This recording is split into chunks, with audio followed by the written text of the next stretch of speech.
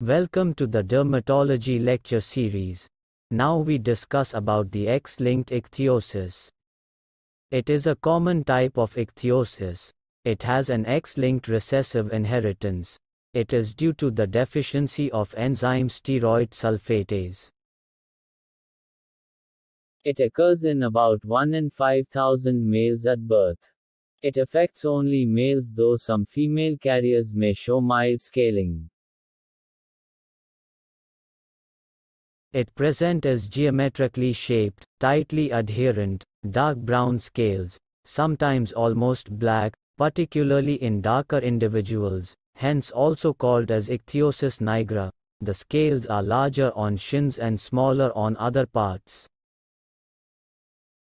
There is generalized involvement of skin, with scales encroaching cubicle and popliteal fossae, and scales are more pronounced on the posterior aspect of neck, giving rise to dirty neck appearance, and also in preauricular area, extensors of arms and legs. Palms and soles are usually spared. This is the image showing characteristic scales on the shin. X-linked ichthyosis is not associated with keratosis pilaris, hyperlinear palms and soles, or atopic diathesis. Here we can see comma-shaped corneal opacity, which do not interfere with vision, and also cryptorchidism. For diagnosis, we can do skin biopsy. There we can see hyperkeratosis and hypergranulosis. Serum cholesterol sulfate levels are elevated, and lowered steroid sulfatase in fibroblasts cultured from a skin biopsy. Steroid sulfatase levels are not done routinely, only for research purposes.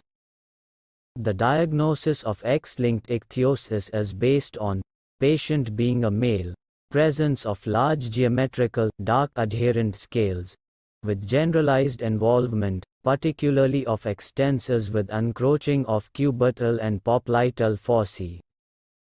For the treatment, genetic counseling is done, and measures as for ichthyosis vulgaris, like hydration, emollients, and moisturizers usually suffice but need to be used more aggressively.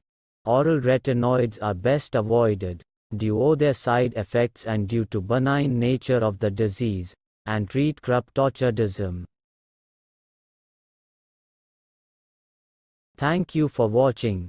If you like the video, feel free to like and share, and subscribe to our channel for more videos.